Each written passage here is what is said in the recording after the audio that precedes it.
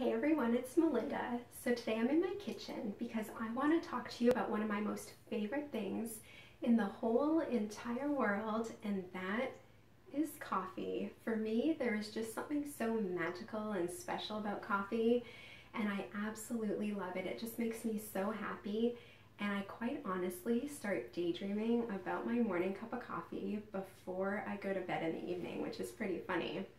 But on top of my love for coffee, I also really love Starbucks. But my Starbucks habit has come at a pretty steep price, and I mean that very literally. I'm sure that you have all heard about the latte factor. But for those of you that have maybe heard about the latte factor, but you don't know what that means, the latte factor refers to unconsciously spending just a little bit of money every single day, which eventually adds up to a lot of money over the course of a year. So let's take a coffee shop habit, for example. Let's say that you stop at your favorite coffee shop every morning on your way to work, so 5 days a week. And let's say that you're getting a $2 cup of coffee plus tip. So you're spending $3 a day, 5 days a week, which adds up to $15 a week.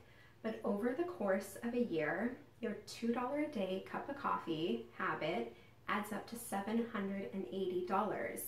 Now let's take the same scenario, but let's say instead of getting a $2 cup of coffee, you're getting a $5 latte plus tip. So you're spending $6 a day, 5 days a week, which is $30. But over a course of a year, that adds up to $1,560, which is so crazy. So because of this information, I have decided to cut back, not cut out, but cut back on my Starbucks habit. And to do this, I've come up with a couple recipes that I can make when I get in the mood for a yummy treat from Starbucks, but I'm staying home and I'm making these recipes here. So the first recipe that I want to share with you is just for a basic cold brew. And I use this recipe for iced coffee and for iced lattes. So to make this recipe, all you need is either 2 glass pitchers or a glass bowl and a glass pitcher. And I say glass because you don't want to use plastic. You don't want any of the yucky chemicals in the plastic seeping into your coffee. So anyways, so 2 glass pitchers or a glass bowl and a glass pitcher. You're going to need some ground coffee. I find that coarse ground works best, and also preferably organic coffee. You're going to need filtered water, and you're going to need either a coffee filter or a French press. And I prefer French press, so if you have that, that's what I would use. And then all you do to make this is you take 1.5 cups of the coarse ground coffee, you put it in the pitcher or the bowl, then you're going to add 4 cups of filtered water, just stir it up, cover it, and let it sit out for 12 hours. So what I do is I will make this after dinner in the evening, so that way it can sit out overnight, and by the time I wake up in the morning, the cold brew is ready to go. So after the 12 hours, you're just gonna stir it up again, and then you're either gonna use the filter and filter it into your pitcher, or you're gonna use the French press and do it in small batches, put it through your French press, and then pour it into your glass pitcher.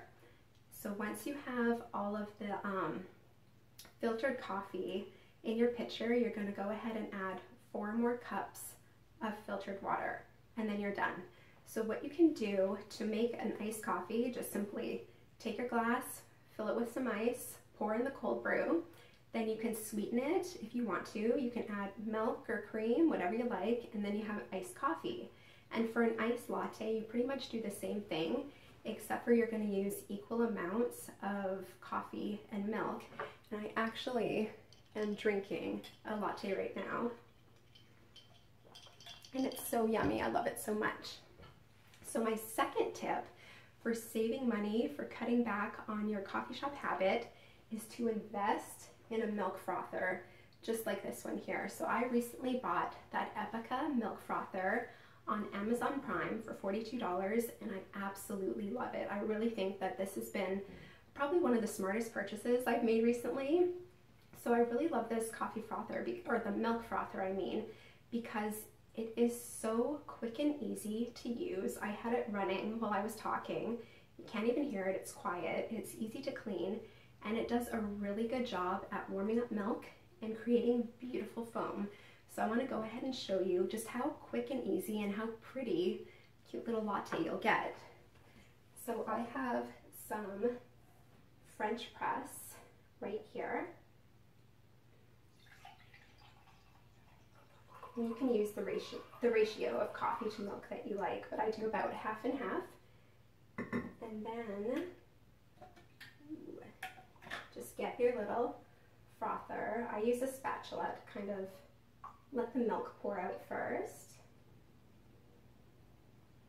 And then you just spoon on all of your pretty foam. And depending on what type of milk you drink, you'll get different foam, but I drink almond milk, so you get like a really light, fluffy foam from almond milk. And I'm sure that I can't really show you this, but it is so pretty, and this is a really yummy latte too. So if you like getting hot lattes when you go out to get coffee, I definitely recommend investing in a milk frother, and I will go ahead and link the specific one that I got below so you can go check it out on Amazon.